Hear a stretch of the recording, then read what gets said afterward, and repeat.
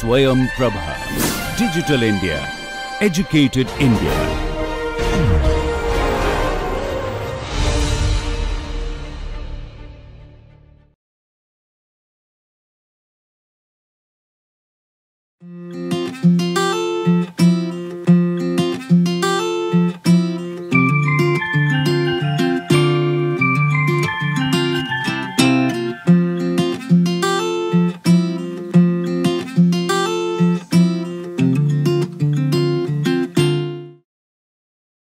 So, until now for quite a long duration of this course, we have been discussing about 1D flows, quasi 1D flows, where we make the assumption that the flow variables remain uniform across a certain cross section. We do not actually solve for entire flow field, and the dominant approach used is control volume methods, where we look at what is happening across interfaces and do not go into details of what is happening within the flow field.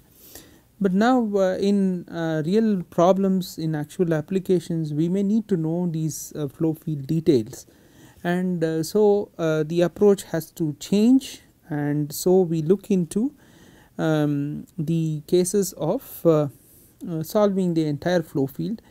A particular approach, of course, the complete set of Navier-Stokes equation for compressible flows has to be solved numerically. There is no analytical method to do it, but there are many approximate methods which will give us useful results. One among them is if the flow, if changes in the flow produced by say very slender bodies or airfoils, thin airfoils, they are all small with respect to the free stream flow. So, they introduce small changes to the flow. So, that kind of an approach is known as small perturbations to the main flow.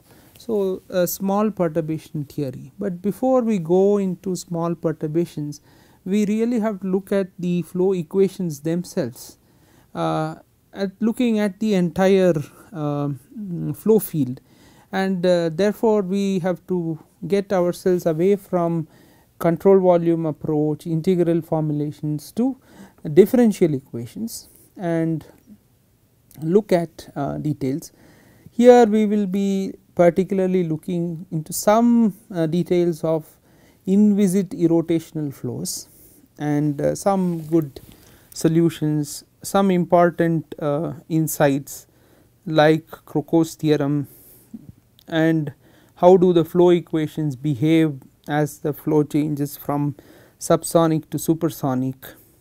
Some important results like the Prandtl-Lorentz rule, which allows extension of incompressible aerodynamic relations to compressible subsonic flows, okay, and some idea of say pressure distributions over bodies in when they are very slender or the perturbation is very small, and in supersonic flows they can be linked only to the surface inclination, and largely this outline follows modern compressible flow by Anderson. Okay. So, we will start looking at the differential equations of fluid motion, and we are looking at inviscid flows. Therefore, the shear forces are not there or they are absent. Okay. So, continuity equation here, density is a variable. So, dou rho by dou t plus del dot rho v equal to 0. For a steady flow, del dot rho v is 0. Momentum equation, we have rho dv by dt, material derivative of velocity is the change in flux, momentum flux, rate of change of momentum is equal to all the forces that appear on the fluid, which is due to pressure, it can be due to body forces, it can be due to shear forces. In this particular case, we consider only pressure forces and the others are negligible. Therefore, we come to the Euler's equation, which is V dot del B plus del P equal to gradient of pressure is equal to 0. Then you consider the energy equation, where we are considering work done, heat added, and change in total enthalpy. Okay, changes in total enthalpy. This is the differential equation where d by dt corresponds to a material derivative.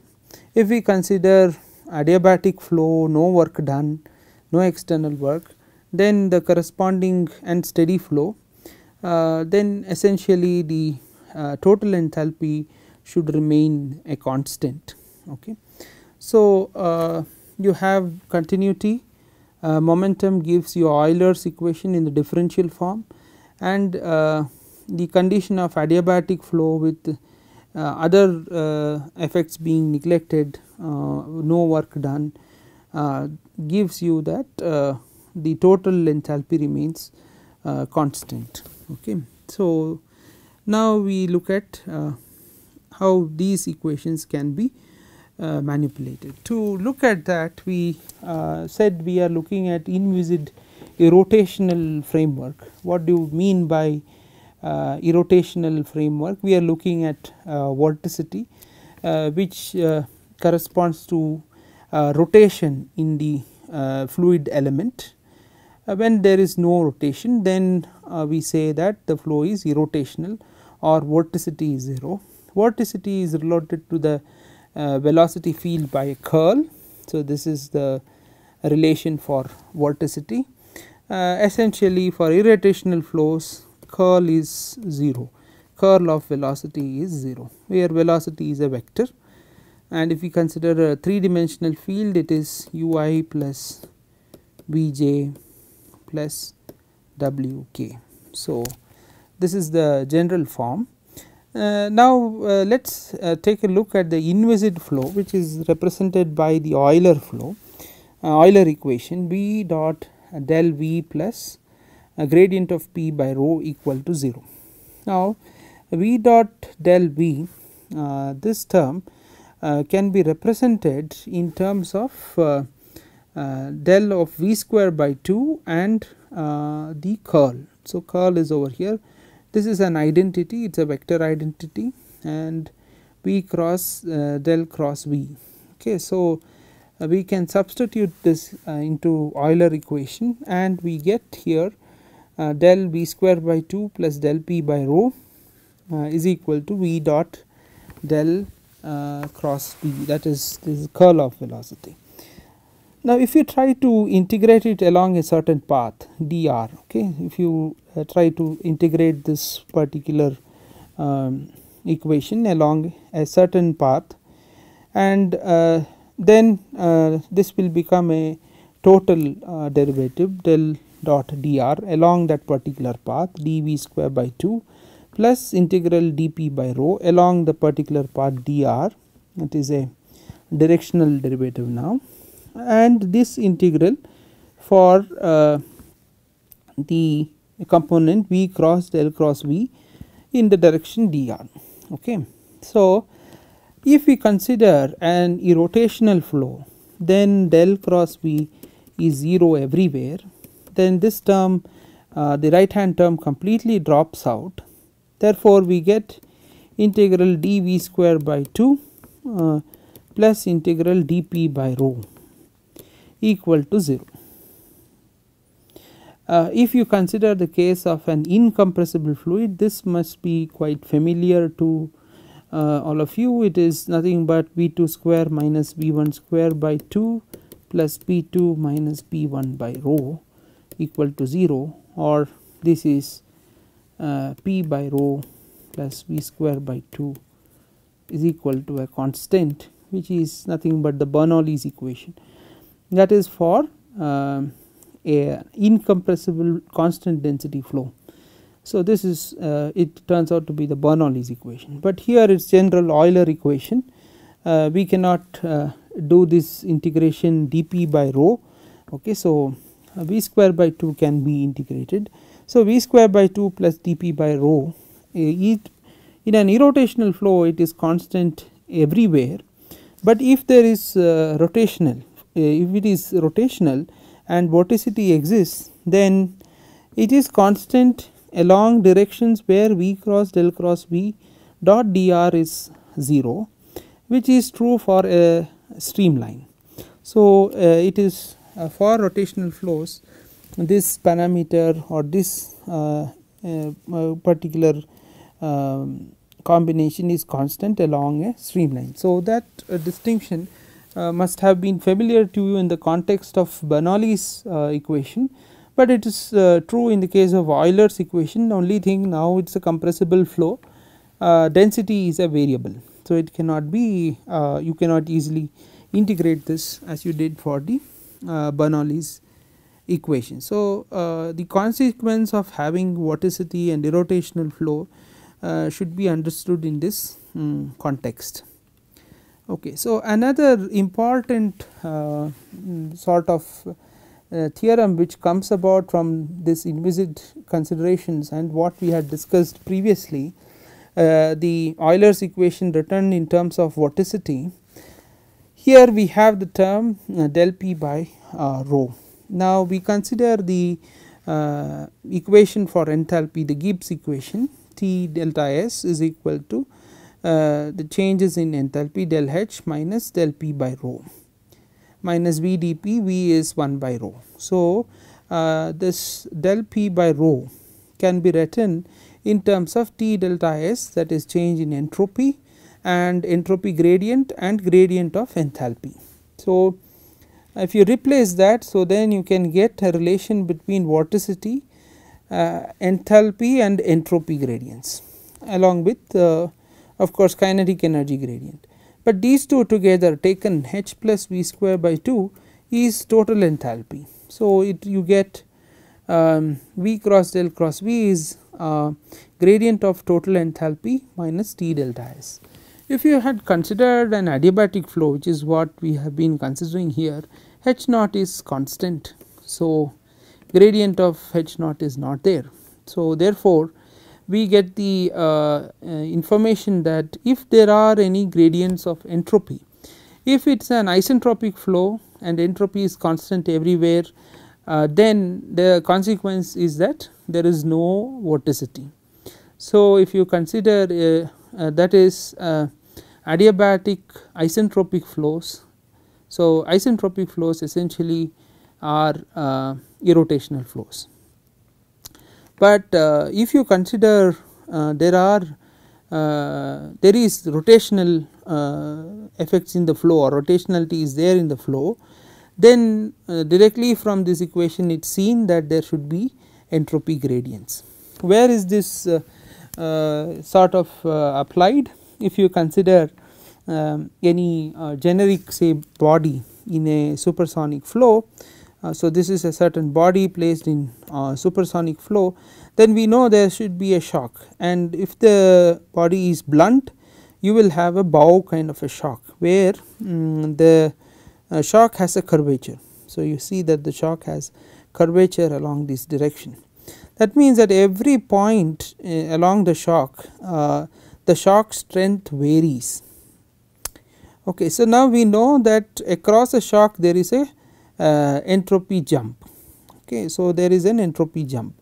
So, if you take any particular streamline as it goes across the shock, there is an entropy jump, it has a different entropy.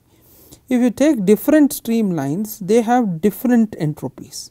So, downstream of the shock in this region which is marked by the brown circle, in front of this bow kind of, in front of this blunt kind of a shape, having a bow shock, you have entropy gradients. That means the flow is no longer irrotational, it has rotational, it is rotational. So, flow is rotational, there are entropy gradients in this kind of a case.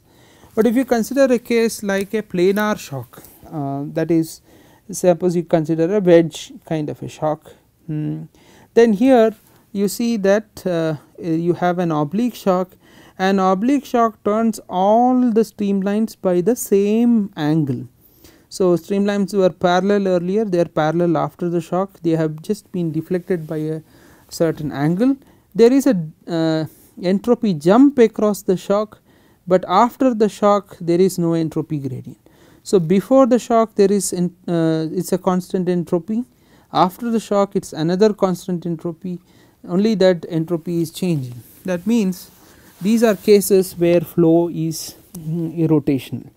So, this is very important as to how we can apply different approaches in solving such flow field problems, and Crocos theorem connects vorticity with entropy gradients. So, generally the condition of irrotationality is irrotational flow is that del that is the curl of velocity is 0. So, you get relationships between the different components of the velocity, that is dou u by dou y is equal to dou v by dou x, which might be familiar for a 2-dimensional flow. We always have this particular form, dou u by dou y is equal to dou v by dou x, but in a general 3-dimensional flow it can be evaluated for all other components also. So, we are looking at irrotational flows. So, if you consider irrotational flows, then a vector. So, if you have a vector and it is solenoidal or it does not have a curl, then that particular vector A can be represented as the gradient of a scalar, okay, gradient of a scalar. So, this is also an identity, okay, this is a vector identity. Curl of gradient is equal to 0 means that you can always define a scalar function or a scalar potential. So, if you consider irrotational flows, then we can define a velocity potential phi such that velocity is a gradient of phi. So, u is dou phi by dou x, v is dou phi by dou y, z is dou phi by dou z. You would have become familiar with this kind of approach in your fluid mechanics classes on potential flow theory and so on.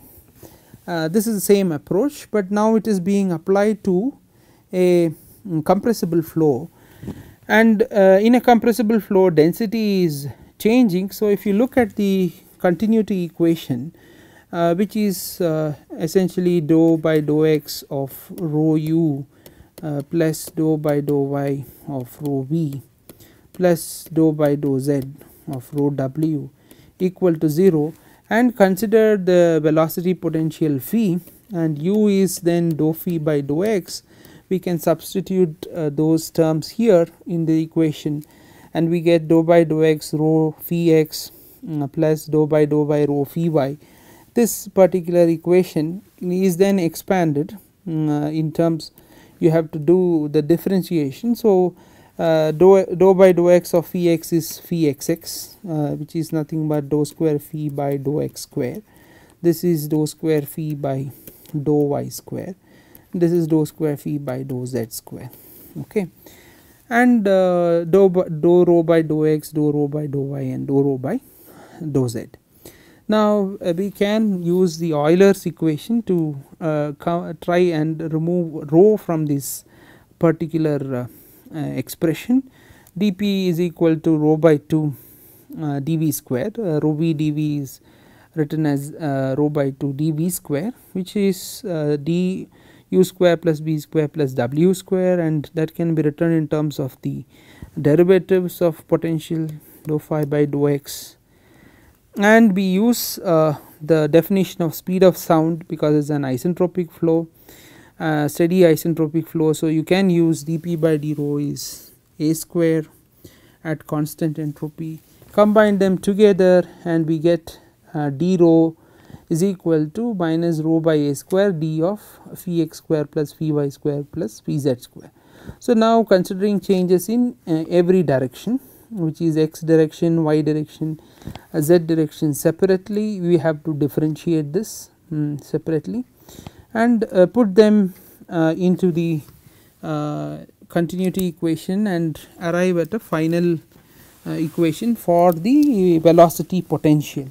In case of compressible flows, here you can see this is the final equation, which is 1 minus phi x square by a square phi xx plus 1 minus phi y square by a square phi yy plus 1 minus phi z square by a square phi zz. So, minus phi x phi y by a square phi xy minus 2 phi x phi z by a square phi xz minus 2 phi y phi z by a square phi yz equal to 0. So, now this equation written only in terms of the velocity potential is the velocity potential equation. It is a general equation. Of course, it has the term a square which has to be, we have to look at a way to calculate a square, but otherwise it is only in terms of the velocity potential. Okay. So, now how to get a square into this? We can use the fact that it is a adiabatic flow, H naught is constant. So, if you take a calorically perfect gas, then you can express the equation Cpt plus V square by 2. This is Cpt naught. Okay. So, this can be expressed in terms of A naught. This we had done very early in the class. A square by gamma minus 1 plus V square by 2 is equal to A naught square by gamma minus 1, where now V square is U square plus V square plus W square, where phi x square plus phi y square plus phi z square. So, since you can know A naught, it is a constant within the flow. So, now you have an equation to relate A square with A naught square. So, one should notice that this equation now is a non-linear equation and it is general equation. It applies to any rotational isentropic flow. It can be subsonic, transonic, supersonic or hypersonic, and if you consider that A goes to infinity. So, if you consider that, which is corresponding to an incompressible flow, the speed of sound goes to infinity in an incompressible flow, then all these terms drop off. Slowly the different terms which contain 1 by a square drop off, and then you get only phi xx plus phi yy plus phi zz equal to 0, which is the familiar Laplace equation, potential flow equation for a rotational flow. So, in incompressible flow. So, it is a general equation and it contains the incompressible part also. So, this is the velocity potential equation, and if we consider just the 2D velocity potential equation, let us try to see how this velocity potential equation behaves. So, and look at how the partial differential equation is seen. So, writing phi x square as u square phi y square as v square and phi xy is u phi x phi y, basically phi x phi y is u v. So, you get 1 minus u square by a square phi x x minus 2 u v by a square phi x y plus 1 minus v square by a square phi y y equal to 0. To understand the behavior of these equations, is a second order partial differential equation. We look at the determinant, which is b square minus 4ac, and you can express this and it comes out as m square minus 1.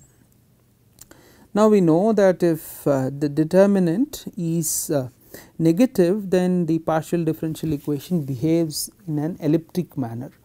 So, elliptic example of elliptic partial differential equation is the Laplace equation, and a canonical form which you would have come across in your studies is the Laplace equation, and characteristic of such kind of equations is that any change in any part will influence the entire domain that we are considering, which is true when we consider steady subsonic flows. Information sort of propagates everywhere in subsonic flows. Changes in pressure can be felt, the effects of that can be felt everywhere. while if we take m equal to 1, then it is exactly 0, it behaves in a parabolic manner, which is similar to the heat equation, which you would have come across in your studies. While if d is if you take m greater than 0, m greater than 1, then determinant is greater than 0, or there are real roots to this determinant. So, that means this behaves more like it is a hyperbolic behavior. So, supersonic flows, steady supersonic flows behave in hyperbolic manner, which is very important, and a very well known equation which behaves similarly is the wave equation. So, we find that in supersonic flows the behavior is very much like that of a wave equation. In that sense, information propagation in supersonic flows happen only along specific direction, it is like a wave propagating. So, all regions of the supersonic flow are not affected by small changes happening or changes in pressure happening at particular points. Only when the wave or say a Mach line passes along a particular point, they connect the 2 points, then they affect those points. So, there is directionality in supersonic flows. We will see this again and again in subsequent classes. Somewhat mixed behavior is seen in transonic flows, where both subsonic and supersonic parts can be present. But essentially what you have to understand is that the velocity potential equation in its full form, which is what is given over here, is a nonlinear equation. It is it has to be, there is no analytical approach to solve it, and you can only do it in a numerical manner. So, an approach that is taken when we can consider that the flow that we are trying or we are interested to solve introduces only small changes to a mean flow can be taken, and that approach is known as the small perturbation theory, and we will look at how these equations change if we consider such a small perturbation. And then we will look first we look at subsonic flows, subsequently after that we look at how things happen in supersonic flows. This is a very important information, that subsonic flows behave in an elliptic manner similar to Laplace equation, and supersonic flows behave in an hyperbolic manner similar to wave equation. That you have to really understand, and it has consequences in how these equations are solved. So, next class we will move towards application of small perturbation theory in subsonic flows. So, thank you.